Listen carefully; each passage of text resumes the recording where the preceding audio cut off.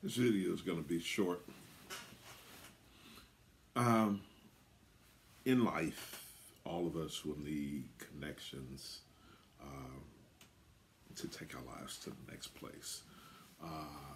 While we all bear some individual responsibilities for our own personal success, as gifted as any one of us could be, your drive and your skill set and your abilities should just kiss the efforts of those in your network. We all have connections. I think before social media, all this stuff wouldn't be as pertinent. I think back in early sales days, when people were trying to figure out, in the 80s, when people were trying to figure out how big a person's network was, one sales guy said that he set it as a gauge: how many seats do people put out at a funeral or at a wedding? And somehow they came out with the number 200. So they say everybody's connected to 200 people. Well, folks, over time, you pick up people. If I go through everybody I've ever worked with, everybody that I've ever sold in sales, everybody I've ever went to school with, everybody I've ever interacted with, everybody if I've been in sales for 35 years, I've met a whole lot of people. Will everyone be my best friend? No. Somehow in life you will learn how to become an incredible sorter. You won't be part of everybody's tribe. Neither will everyone need to be in your tribe. So I'm just saying, the world is full of people. We're now living in a world with almost 8 billion people. 8 billion people. And it's amazing sometimes how we look at this person over here that's in our city that seems to have all the right connections.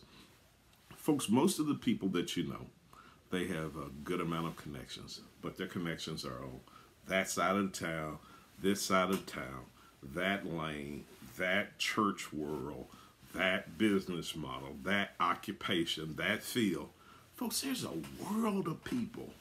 Don't ever allow 5 or 6 people that you miss here or there to be in your network, and because you feel someone else is empowered. There are people everywhere, unbeknownst to you and unbeknownst to a whole lot of people, that can change your life overnight. I was talking to a young lady in a store once, and she was very young, and I didn't really want to address her because that's someone else's child. But she just threw my money at me, and she's working behind the counter, and I couldn't let that go. So I walked off. I was walking almost out the door, and I came back, and I said, "Young lady, you never know who comes through your line. By treating somebody right in this line, they can change your life." Folks, you're only one connection away from your entire life changing. You're only one handshake. There's a noted sales trainer, Brad Lee. He says that the more hands you shake, the more money that you make. I've had guys that, in different parts of sales, that they always had a problem with me because they say I didn't sit in front of enough people. I guess they wanted me, in the car industry, wanted me to just be as aggressive and talk to thousands of people. This is not my style.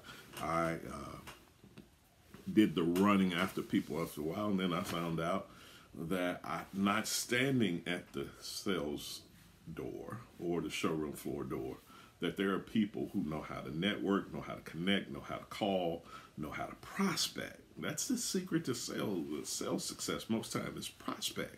How many people can you put in your pipeline? And I discovered that, and I'm just sorry that I wasn't more energetic to run out to more people, but I had found a system that worked for me. Folks, and then when you add in referrals, I'm personally, just my personal belief at this stage of life, I don't ask anyone for a referral. My goal is to earn a referral. Everyone knows you're in business. Everybody knows you have a shingle out. Everyone knows what you do for a living. I think I'm of the mindset, and there's a noted sales trainer that thinks like me. His name is Jeffrey Gitomer. That he's of the mindset that maybe some of these sales things that we did years ago, maybe that era is passing. People want to be treated fairly. They want to be valued. They want to be listened to. I have had times to listen to salespeople presentation from a door. They don't know I'm listening. But if you monopolize all of the talking, the customer should do more talking than you do. And any great in sales know that the best in sales know how to ask the right questions. There's no one I'm going to sit in front of that I'm not going to, if it's a man, I'm going to ask, what do you do? That's the thing that makes a man come alive, his trade, what he believes in, what he does. He has pride around that.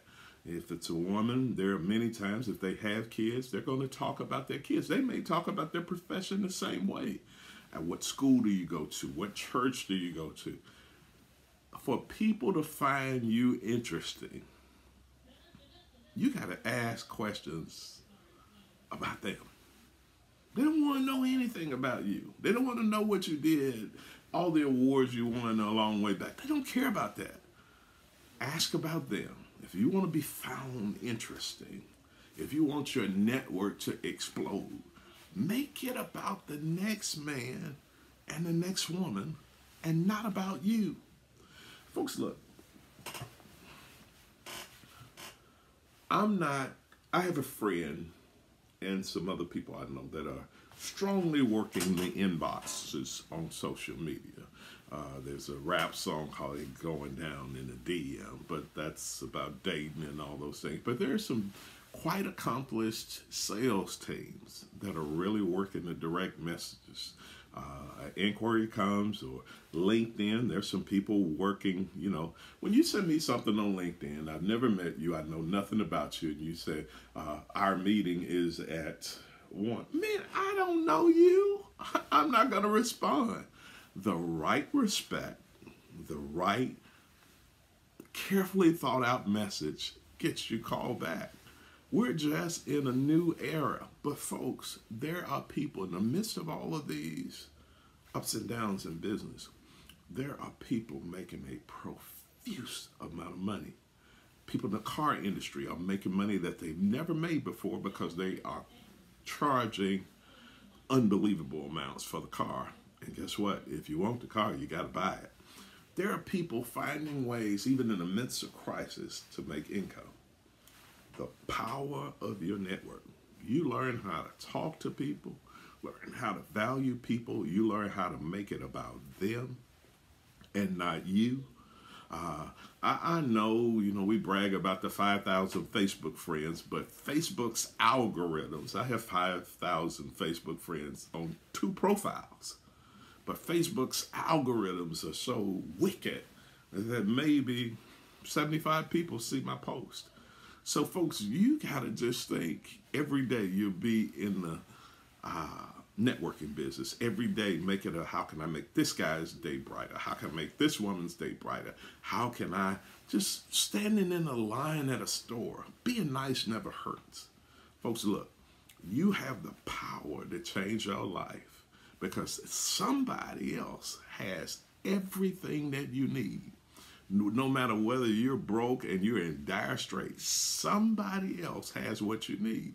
Maybe that smile, maybe that carefully thought out words to that person gets you exactly what you need. Learn how to network. Have an awesome day.